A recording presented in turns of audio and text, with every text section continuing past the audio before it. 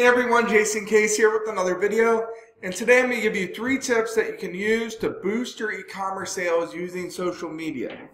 So number 1, ask for shares with your order confirmation. This is a super easy process to implement and it'll go a long way, because if you can get them to share the product that they just purchased with their social media audience, this goes a long way because people are connected with this person, they trust this person, and they most likely might want to buy a similar product.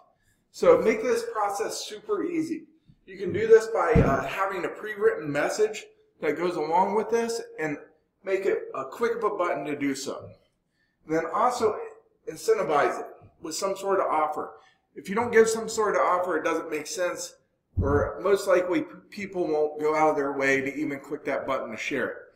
But if you offer like a discount off their next order, then most likely your chances will go up and increase this, this social share opportunity. Number 2, run retargeting ads. I know this is nothing new. Most of you are probably already doing this, but there's some things that you should think about when you're running retargeting ads. So don't send them back to the exact same landing page or send them directly to the point of checkout. Send them to a different landing page answering different objections about the product. So what you want to do is answer any objections that they might have.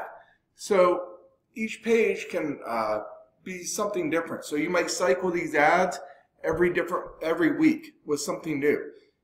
It still has the same call to action, buy now or whatever, but you're answering different objections, and always have social proof there with at least 1 testimonial, but no more than 3.